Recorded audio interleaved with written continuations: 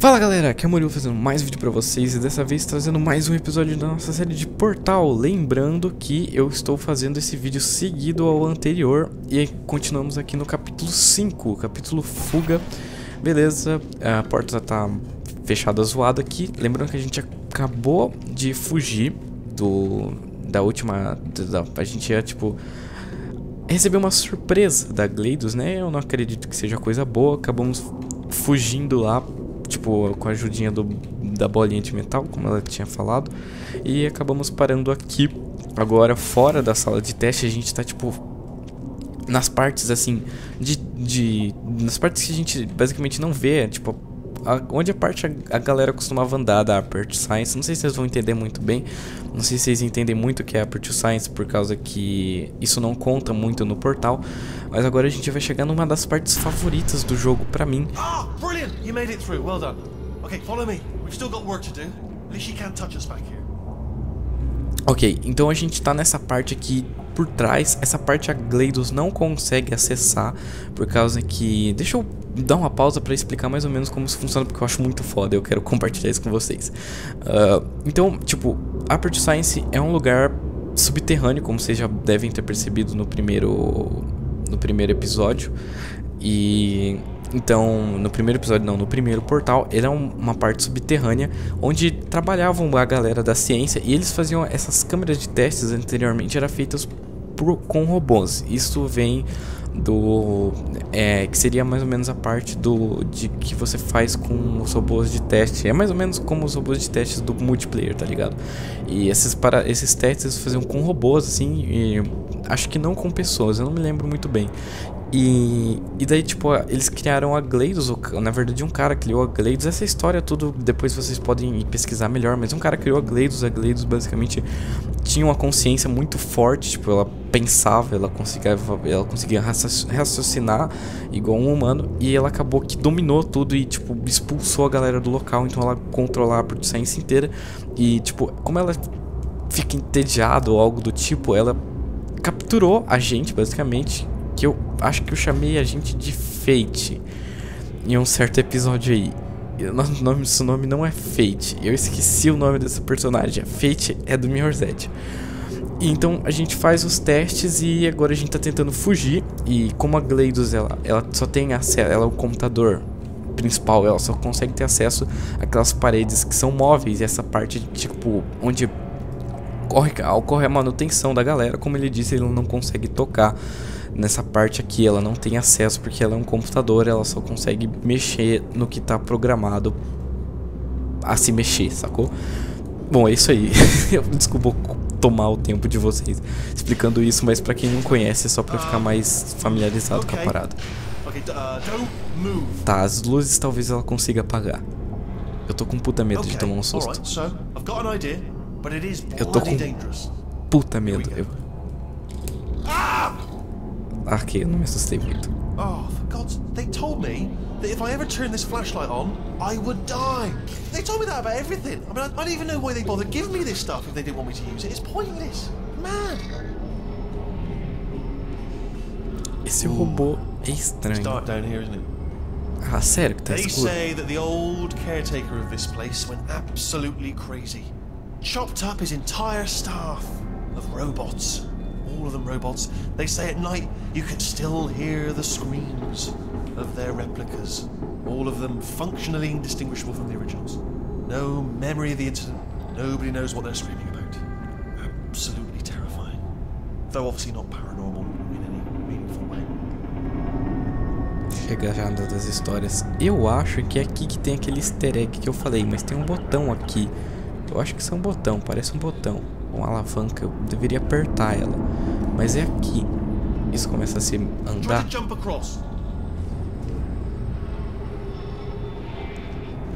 Não é aqui? Eu tenho quase certeza que é aqui. Só que precisava, tipo, ligar a máquina. Na moral mesmo, eu tenho quase certeza que é aqui. Não é isso.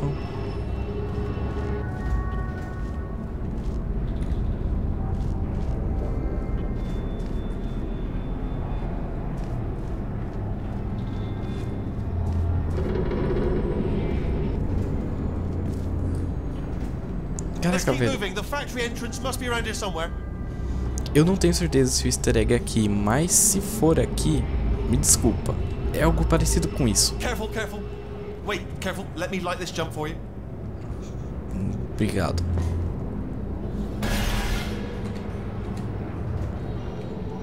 Okay, this looks dangerous. I'll hold the light steady. Eu não ouvi o que ele falou, mas eu acho que é pra gente pular. Oh, nicely done. Será que é isso? Eu não sei se é isso. Eu acho que não é, não. Não é essa parte ainda, não. Ok, cuidado pra não bater nas paredes. Quer dizer, bater tudo bem, mas cuidado pra não ser empurrado pelas paredes. E não ser morto. Ai. Quick, this way. Here's an interesting story. You might like this. I almost got a job down here in manufacturing, but guess who the foreman went with?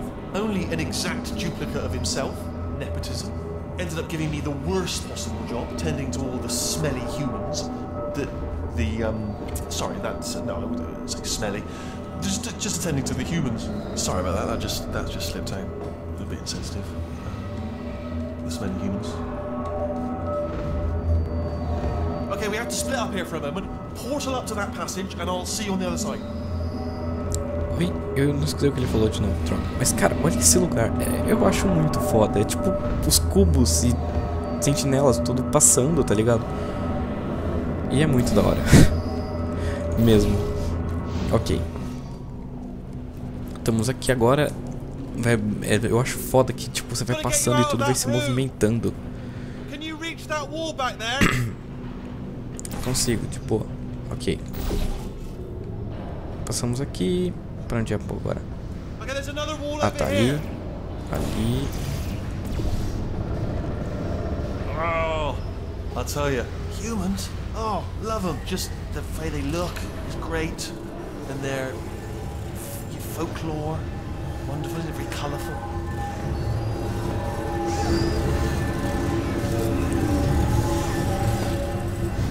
Acho que robôs não curtem muito humanos, mas caralho, olha isso. É tipo muito legal, velho. Olha isso. Well, I'm gonna take this rail down the back way. See you at the bomb. Good luck. Obrigado. Ok. Caraca, é muito foda. Meu Deus, é muito foda.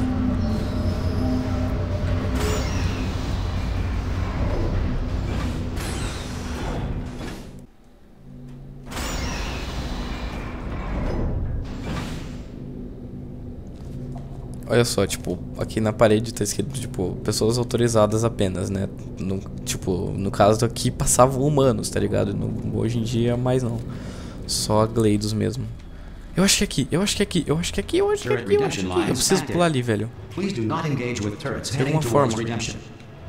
Eu preciso passar. Me ajuda, como que faz? Parede branca, parede branca, parede branca, parede branca, é aqui. Eu tenho quase certeza que é aqui. Turret redemption lines are not rides. Please exit the turret redemption line. Ok.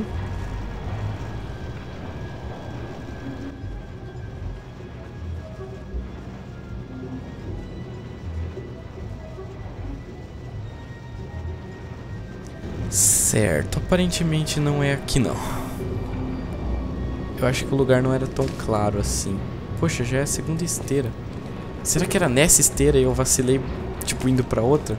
Ali, ali, ali, ali, eu tô vendo. Vem cá. Essa sentinela, cara. I'm different. Velho, é muito... Isso é muito legal, cara. Tipo... Ela, tá ligado? Ela fala que ela é diferente. Tipo, ela agradece pra gente salvar ela. Porque...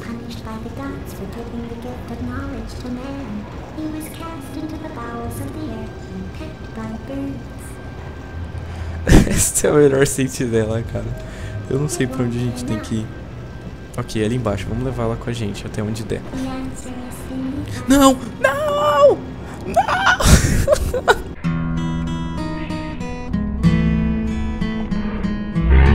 Inaceitável, inaceitável. Ela largou sozinha, eu juro que eu não joguei ela. Eu fiquei triste também. Não, não, não, não, não, não, não, não, não. Calma, calma. Muita... Não, não bate. Deixa eu virar ela aqui. Ok, ok, agora estamos certo. Sim, eu gosto de limonada, mas... Fica aqui.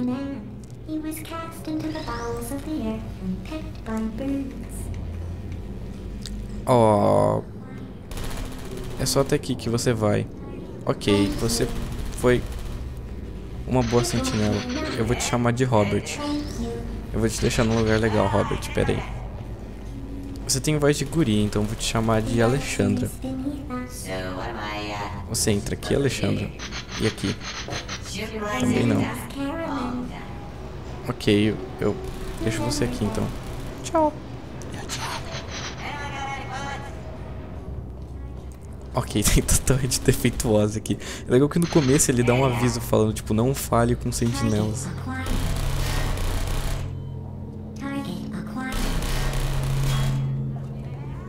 Por que esse manequim tem mamilos?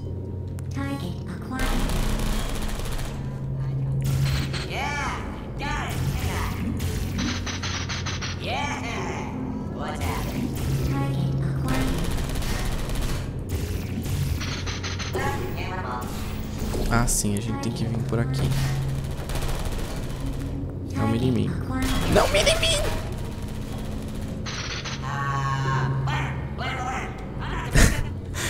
Olha só, velho. É muito da hora ele. Não.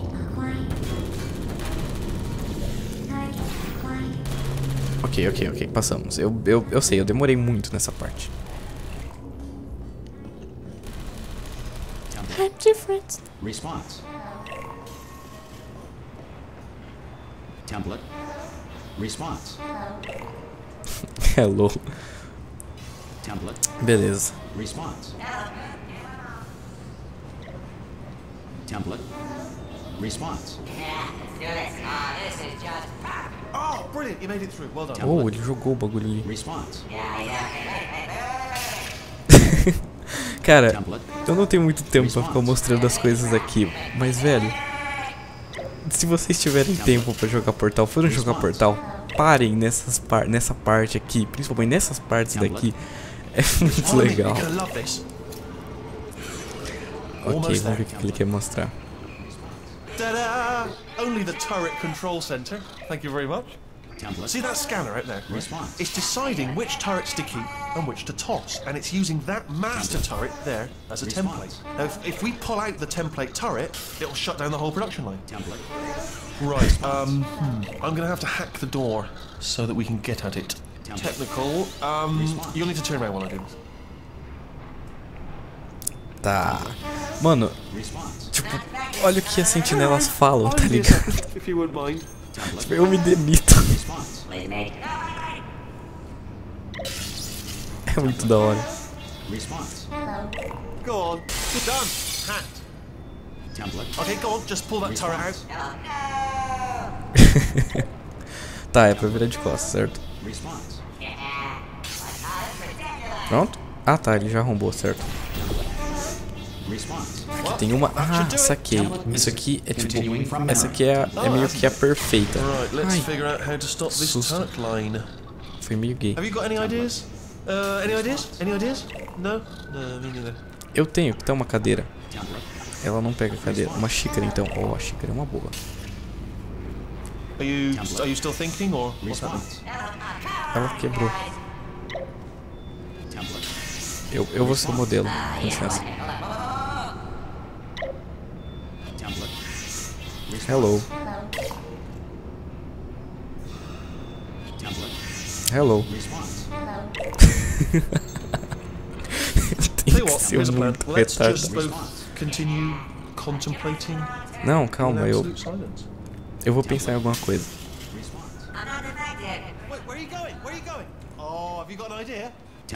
Sim, eu não sei onde eu tô indo, mas eu acho que eu tenho alguma ideia.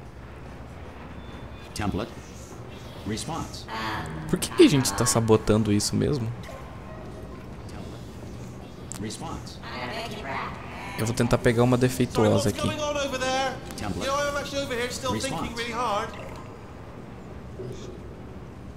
Template. Response. Peguei. Oh, thank God. You saved my bacon, pal. Por nada. Can't say a thing. Meu Deus, essas sentidas são muito legais, cara. Response. Ai, ai. Template. Response. What do you have there? Response. Eu tenho uma sentinela preta, cara. What are Ô, you? louco, ela se encaixou ali do nada. That's brilliant. New template accepted. If we're lucky, she won't find out all her turrets are crap until it's too late. Classic. Okay, keep your eye on the turret line. I'm gonna go and hack the door open. Tá, eu vou continuar olhando. Okay, I'm about to start hacking. Ela deu uma It's a little risada bit more maligna. complicated than it looked from your side. It should take about 10 minutes. Response. Keep one eye on the door. Template. Response. I am bad man. Template. This door's actually pretty complicated. No! Eu tô rindo sozinho, igual um retardado. I mean, was there any sort of announcement before it opened? Eu Like não a tô de prestando buzzer atenção or em an você, alarm of desculpa. some kind, or like a hacker alert? I mean, you know, fair enough. The important thing is it's open, but just mention in the future, cough or something. All right, now she can't use her turrets, so let's go and take care of that neurotoxin generator as well. Uma sala de reuniões. Bring your daughter to work day. That did not end well. And 40 potato batteries. Embarrassing. I mean, I realise they're children, but still, you know, low-hanging fruit and all that. Barely science, really, is it? Look at that, it's growing right up into the ceiling. Origem The whole de place is probably leftovers. overrun with potatoes at this point, isn't it? At least you won't starve, though. I'm pretty sure we're going the right way, just to reassure you. Cara, já tem tipo um mato aqui.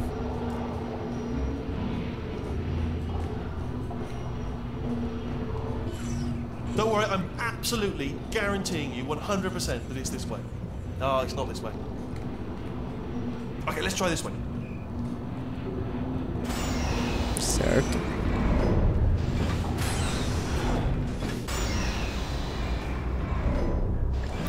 Eu achei que já ia ser o próximo capítulo, mas não é, então vamos continuar. Eu acabei enrolando lá no anteriormente, então mesmo que fique um pouquinho maior esse vídeo, vamos continuar. Essa aqui é a parte que eu gosto. This is the neurotoxin generator. Bit bigger than I expected. Not going to be able to just, you know, push it over. Have to apply some cleverness.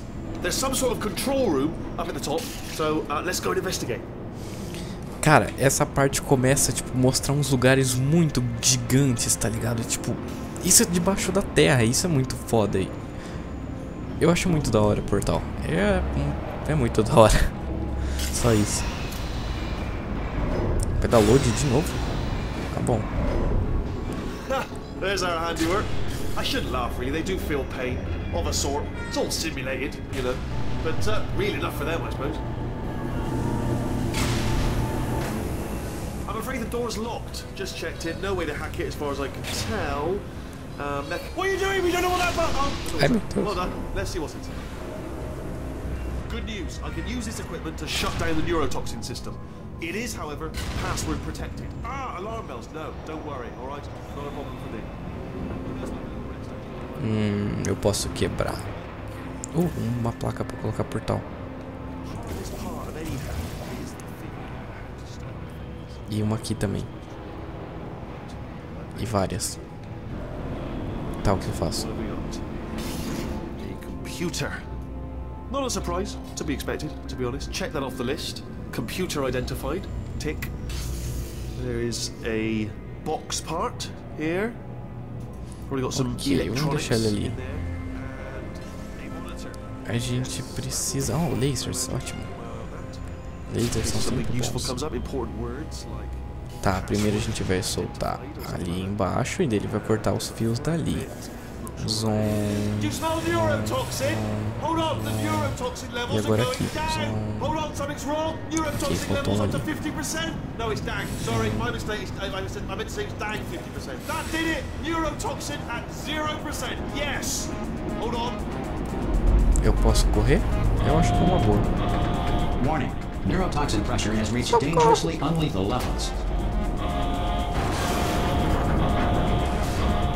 Alguma coisa está acontecendo, vamos ver.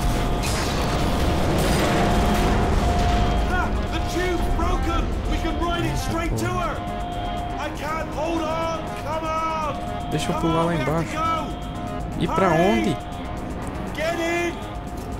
Hurry. Get in. Ah, sim, tá quebrando.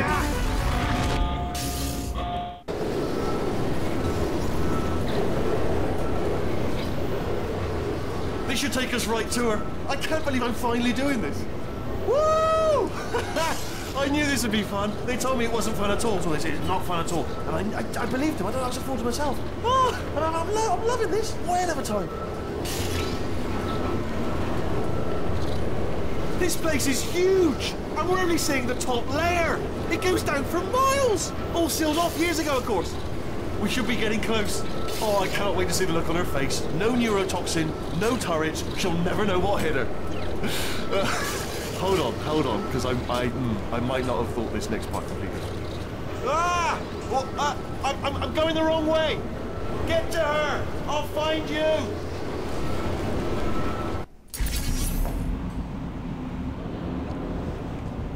Certo, ainda não é o outro capítulo, então continuaremos. Eu acho que o próximo capítulo estará logo à frente. Então basicamente a gente tá indo agora enfrentar... Isso, Murilo. Enfrentar a GLaDOS. E por aqui? Não. Aqui então. Cara, olha isso, velho. Muito foda, tá ligado? Tá, acho que é o único lugar que eu posso jogar portal.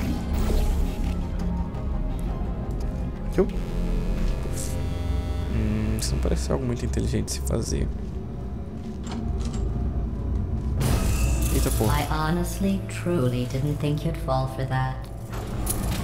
In fact, I devised a much more elaborate trap further ahead for when you got through this easy one. If I'd known you let yourself get captured this easily, I would have just dangled a turkey leg on a rope from the ceiling.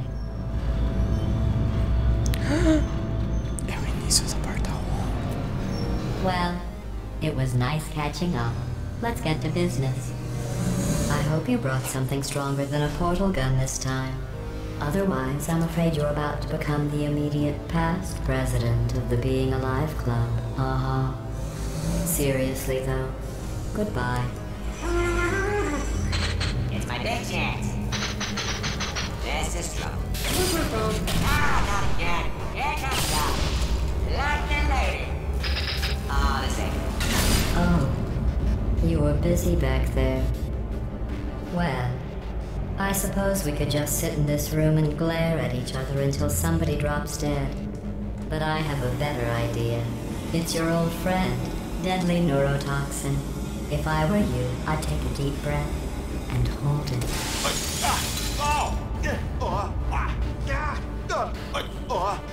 Hello. I hate you so much. Warning. Central core is 80% corrupt. That's funny. I don't feel corrupt. In fact, I feel pretty good. Alternate core detected. Oh, that's me they're talking about. To initiate a core transfer, please deposit substitute core in receptacle. Core transfer. Oh, you are kidding me. Ah, Substitute core accepted. Substitute core. Are you ready to start the procedure? Yes. Corrupted core. Are you ready to start the procedure? No. Oh, yes, she is. No. Stalemate detected. Transfer procedure cannot continue. Yes. Pull me out, pull me Unless a out. stalemate associate is present to press the stalemate resolution button. Pull me out. Leave me in. Leave me in. Don't press it. Don't do it. Yes, do it. Don't press that button. You don't know what you're doing. I think she's lying. Not so eita fast. porra. Think about this. You need to be a trained Tem stalemate portais. associate Ah, to press droga, ela that selou as button. paredes. You're unqualified. Okay, don't listen to her, all right? It is true that you don't have the qualifications. Eita porra, eita porra. Finger. All right, we should press that button so that she won't. Impersonating a stalemate associate. I just added that to the list. It's a list I made of all the things you've done. Well, it's a list that I am making, because you're still doing things right now, even though I'm telling you to stop. Stop, by the way. Okay, that's probably correct. But where it's incorrect is that while I've been stalling you, we just pressed the button. Use the moment of confusion I've just created to press the button. have I, let me just, I don't know if I've ever taken the time to do this, but have I ever told you the qualities that I love most in you? In order, number one, resolving things. Love the way you resolve things, particularly disputes. And number one, also tied, button pushing. Two things I love about you, button pushing and the ability to resolve things, chiefly disputes. First thing I thought about you when I saw you, I thought, now, there is a lady who could resolve any button-based disputes if they should arise. A diamond in the rough, if you will, a bloody natural, a born dispute resolution advisor in need of a button.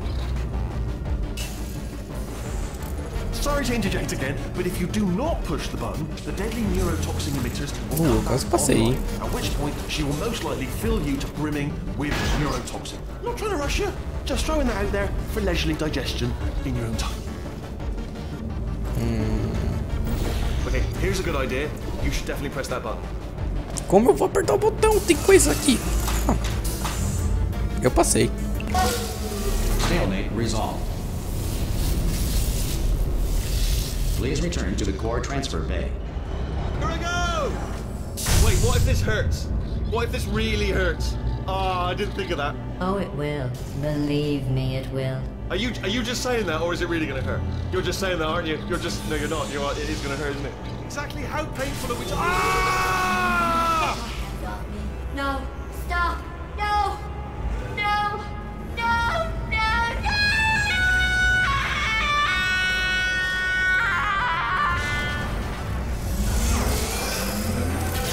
Wow! Check me out, partner. We did it! I'm in control of the whole facility now. Whoa! Would you look at this? Not too bad, eh? Giant robot, massive. It's not just me, right? I am bloody massive, aren't I? Oh, right, yeah, the escape lift. I'll call it now. There we go. Lift called. Look how small you are down there. I can barely see you. Tell you, I knew it was going to be cool to be in charge of everything. But, wow, this is cool. And check this out. I'm a bloody genius now. Estás usando este software de traducción de forma incorrecta. Por favor, consulte el manual. I don't even know what I just said, but I can find out. Oh, sorry, no, the lift. Yes, sorry, I keep forgetting. This body's amazing, seriously. I can't get over how small you are, but I'm huge.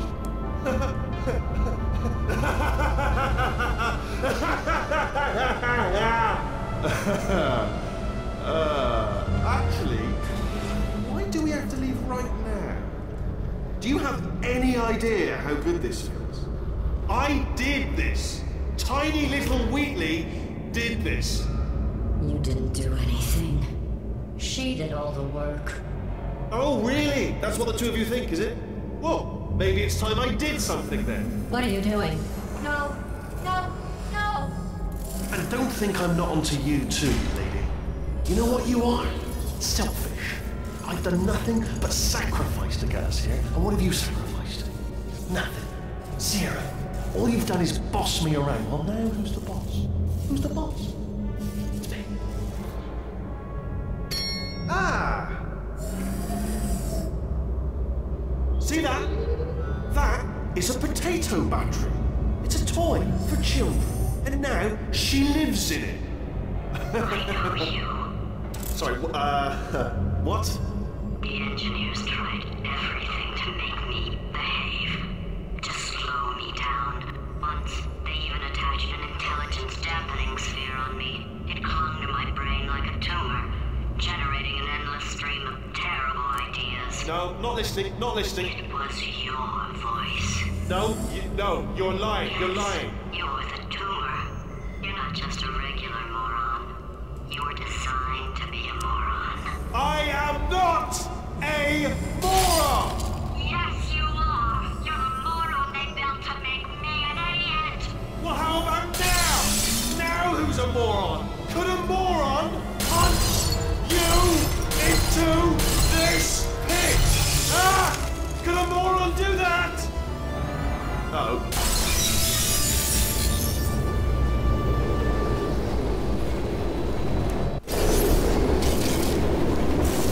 Oh, hi. So,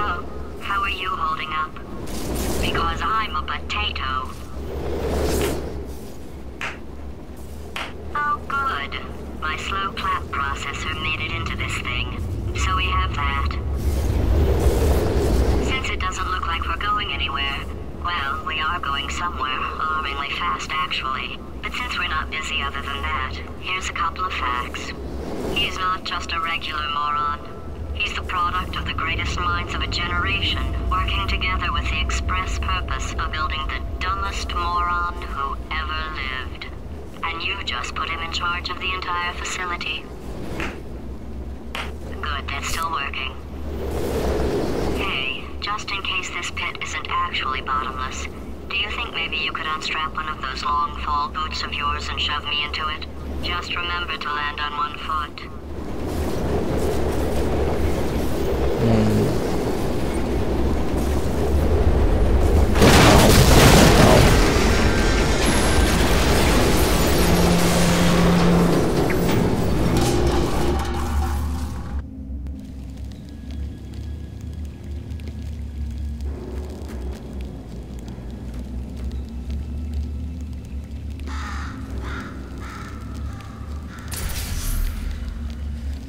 Ok, estamos aqui, capítulo 6, acho que 6, a queda, acabamos de cair. Era pra mim ter acabado o capítulo lá em cima, mas não me deu pause, então eu decidi acabar aqui embaixo. Eu acho que esse capítulo demorou pra caramba. Beleza, acho que tá muito tarde, tipo, pra mim, pra continuar essa maratona, como eu já expliquei várias vezes. Então eu vou acabar por aqui, obviamente. Eu acho que eu consigo gravar tudo antes de postar e, tipo, ficar em falta, sacou? Mas então esse aqui vai ser, tipo, o último episódio da maratona pra mim. Agora eu vou, sei lá, dormir.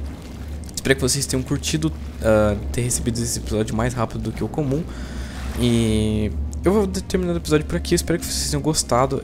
Eu tava pensando em acabar o portal, tipo, gravar tudo até o fim. Só que eu lembrei que o portal 2 não é tão pequeno igual o 1. Ele é bem maior. Eu acho que não vai dar só 3 episódios, né? Já deu bem mais do que igual o 1, né? Acabou o 1 muito rápido e o 2 ele é realmente bem grande. Eu acho que, tipo, a história dele é muito mais legal. Então, pelo que eu me lembro, ainda tem bastante coisa a vir pela frente. Então, eu espero que vocês estejam gostando da série de Portal. Eu tô curtindo muito. Pra mim é um dos melhores jogos, tá ligado? Tipo, tá na minha lista de, tipo, meus preferidos praticamente. Mirror's Edge eu acho muito bom, não pela história. Mirror's Edge não tem muita história, só que eu curto muito a jogabilidade de Mirror's Edge, toda... não sei porque eu tô falando de Mirror's Edge em vídeo de Portal. Enfim, um dos melhores jogos pra mim. Portal 2 muito foda. Se ninguém jogou ainda, cara, eu recomendo muito jogar. Se quiser primeiro terminar de assistir o vídeo e depois jogar, assim, tipo, você tá jogando, é uma experiência totalmente diferente de assistir. Ainda por cima ele funciona em PC, não é tão pesado. Então eu acho que, tipo, todo mundo devia testar. Eu tô curtindo pra caramba, mesmo sendo a segunda vez. Eu não lembro muito bem como é a história, como funcionam as coisas. Tenho uma memória meio ruim, por isso tô me divertindo tudo de novo, ainda bem. Bom, então é isso aí. Eu espero que vocês tenham gostado desse episódio também. Se vocês gostaram, cliquem no gostei. E se gostaram bastante, se inscrevam no canal. E também não esqueçam de comentar. E, mano, realmente joguem esse jogo. Ele tem pra PC, eu acho que compensa até comprar. Ele não tá tão caro hoje em dia. Então, cara, recomendo muito mesmo. E ele não é tão pesado. Se a GLaDOS consegue rodar em uma batata, eu acho que Portal 2 roda no seu PC. Melhor piada pra acabar o vídeo. É isso aí, galera. Falou.